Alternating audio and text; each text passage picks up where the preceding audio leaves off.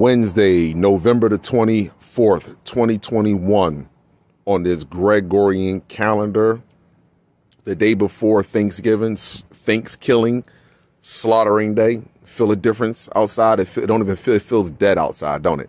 Come on, it feels dead. Let's be real with yourself. You know why? Because the world is dying. It's almost over. It's almost over. UV index update. Wow. 6.5. Woo. 7. A 7. 6.57 in direct sunlight. 6.57. Like Khalaf said, it don't make a difference what the temperature is outside. The ozone layer is being removed. UVA and UVB has dramatically increased on this planet. Search up photodermatitis. It's an allergic reaction to the sun. Nothing natural in nature is allergic to the sun. Honeybees, elephants, you don't see none of them. Lions, crocodiles, you don't see none of them. Ants, you don't see them catching COVID-19. You don't see none of them getting sick.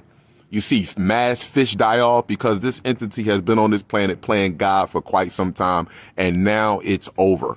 The truth is more disturbing than the lie. This was not an enslavement. It was an embarrassment. Search up UVC radiation. It is now ground level. It is a detoxifier. It is a germ killer and a mutating wavelength. UVC radiation. This is why right now, my people, you look at the sun is even brighter, even brighter. You're wondering why certain people are walking around with sunglasses on. You absorb radiation through your hands, feet, and eyes, the white part of your eyes, which is the sclera. This is why eye cancer has dramatically increased. Man, I value you, my people. I sincerely do, but we're children of the sun. It's not about how black you are or how much black you have in you. It's about the sun blood. It's about DNA and RNA.